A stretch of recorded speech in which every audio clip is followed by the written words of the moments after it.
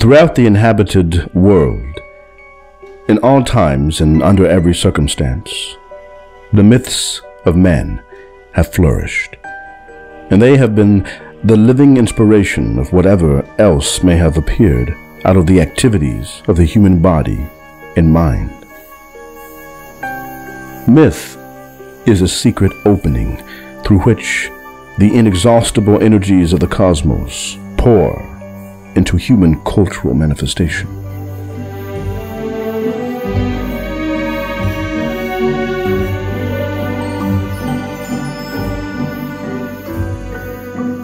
The myth of Eden is a profound tale of deception and betrayal.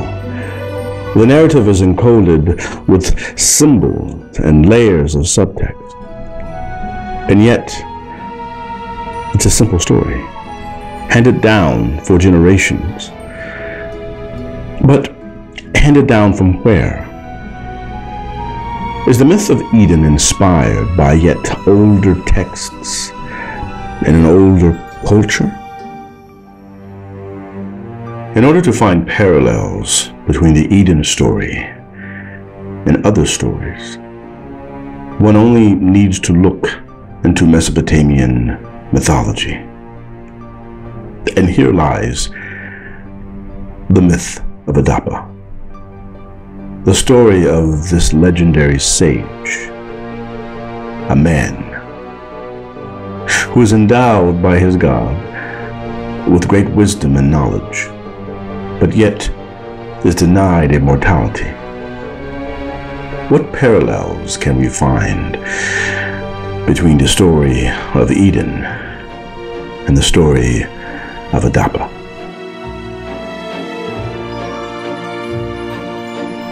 To begin, we must set the stage for what's to come. Specifically, who are the characters and what's the setting? The tale of Adapa is preserved on cuneiform tablets and fragments that span 1,000 years of time. Now that's 1,000 years of this story being told and retold from one civilization to another. He, Adapa, possessed intelligence. His command like to command of Anu. He, the god of Ea, granted him a wide ear to reveal the destiny of the land. He granted him wisdom, but he did not grant him eternal life. In those days, in those years, the wise man of Eridu, Ea, had created him as chief among men, a wise man whose command none should oppose, the prudent, the most wise among the Anunnaki was he, blameless, of clean hands, anointed, observer of the divine statutes. With the bakers of Eridu, he made bread. The food and the water of Eridu he made daily. With his clean hands he prepared the table, and without him the table was not cleared. The ship he steered, fishing and hunting for Eridu, he did. Then Adapa of Eridu, while Ea in the chamber upon the bed, daily the closing of Eridu he attended to. Upon the pure dam, the new moon dam, he embarked upon the ship. The wind blew, and his ship departed. With the oar, he steered his ship upon the broad sea.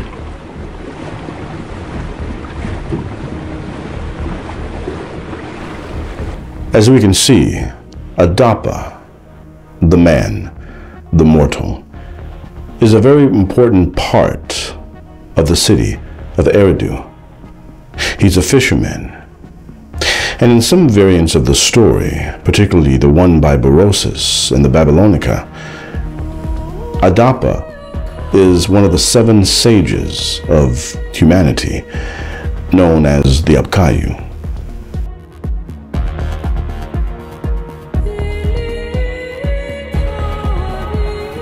The city of Eridu is a very important city when we look at Sumerian mythology.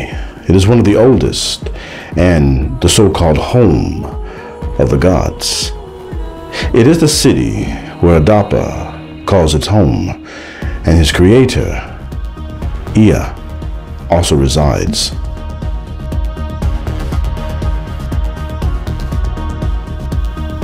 Ea is the god of wisdom and knowledge and the water.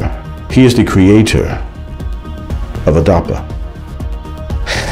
And along the pantheon, Anu is also a god, the supreme entity of the entire pantheon. He is the one at the very top, the sky god, the god of the wind. The south wind, when he had driven me to the house of my Lord, I said, O south wind, on the way I shall to thee, everything that thy wing will I break. As he spoke with his mouth, the wing of the south wind was broken. 7 days the south wind blew not upon the land. Anu called to his messenger Yabrat, Why has the south wind not blown upon the land for 7 days? His messenger Yabrat answered him, My lord, Adapa, the son of Ea, the wing of the south wind has broken. When Anu heard these words, he cried, Help! He ascended his throne. Let someone bring him. Likewise, Ea, who knows the heaven, he roused him. He caused him to wear with a mourning garment. He garbed him and gave him counsel, saying, Adapa, before the face of Anu, the king, thou art to go to heaven. When thou comest up, and when thou approachest the door of Anu, at the door of Anu, Tammuz and Gashida are standing. They will see thee, they will ask thee, In our country 2 gods have vanished, therefore am I so. Who are the 2 gods who in the land have vanished? Tammuz and Gashida. They will look at one another and be astonished. Good words they will speak to Anu, and good countenance of Anu they will show thee. When thou standest before Anu, food of death they will set before thee, eat not. Water of death they will set before thee, drink not. Garments they will set before thee, put them on. Oil they will set before thee, anoint thyself. The counsel that I have given thee, forget not. The words which I have spoken, hold fast. When Adapa went fishing, and the south wind capsized his boat, thus tossing him into the sea, Adapa was furious at this. How is it possible for Adapa, a man, to affect the natural force with his words? Does this illustrate the use of magic? Is this part of an initiation into the realm of higher understanding, where Adapa is being used by Ea for some unknown plan? The messenger of Anu came. Adapa has broken the wing of the south wind. Bring him before me. The road to heaven he made him take, and to heaven he ascended. When he came to heaven, when he approached the door of Anu, at the door of Anu, Tammuz and Gashida are standing. When they saw him, Adapa, they cried, Sir, for whom dost thou so appear? Adapa, for whom art thou clad in the mourning garment? In the country, 2 gods have vanished, Therefore am I clad in mourning garments. Who are the two gods who have vanished from the land? Tammuz and Geshida. They looked at one another and were astonished. When Adapa before Anu, the king, drew near, and Anu saw him, he cried, "Come hither, Adapa. Why hast thou broken the wings of the south wind?" Adapa answered Anu, "My lord, for the house of my lord in the midst of the sea, I catch fish. The sea was like a mirror, the south wind blew and capsized me. To the house of my lord was I driven, in the anger of my heart. I took heed." Tammuz and Geshida answered, "Art thou?" To Anu, they speak. He calmed himself, his heart was.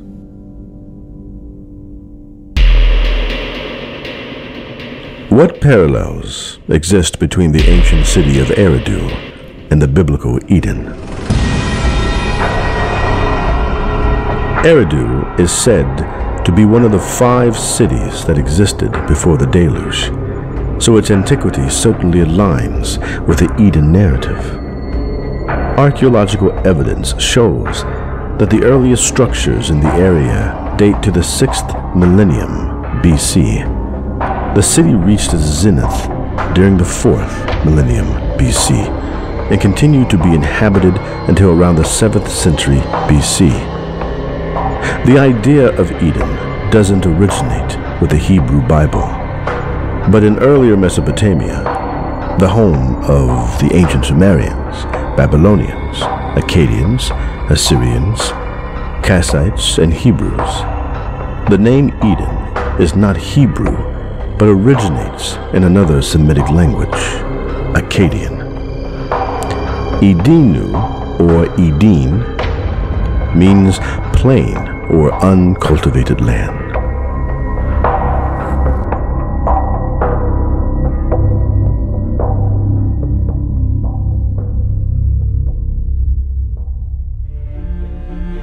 Why has Ea revealed to impure mankind the heart of heaven and earth?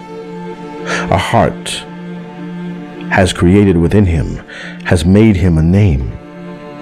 What can we do with him? Food of life bring him, that he may eat. Food of life they brought him, but he ate not. Water of life they brought him, but he drank not. Garments they brought him, he clothed himself. Oil they brought him, he anointed himself. Anu looked at him, he wondered at him. "Come, Adapa, why hast thou not eaten, not drunken? Now thou shalt not live." Is this story verification of a deeper antiquity to the Eden narrative? Perhaps. There are certainly similar themes and messaging that are brought forth from the Adapa myth. It looks to be that multiple myths provided inspiration to the authors of the biblical narrative of the Garden of Eden, of Adam and Eve, and the fall of humanity from the realm of eternal life. Unlike Adam, Adapa was not the first human, but was said to be a model of humanity, a prototype, detailing humanity's potential and character. Adapa's legacy that he passed to subsequent generations of mankind is not in the context of sin, but as an archetype of how humanity should live and conduct matters of everyday life.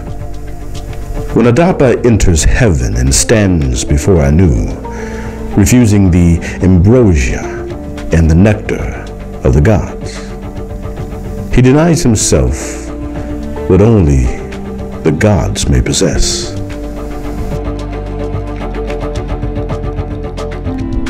Maybe we are meant to remember the fall in preparation for the next opportunity to reach beyond this realm into the world from which we've fallen.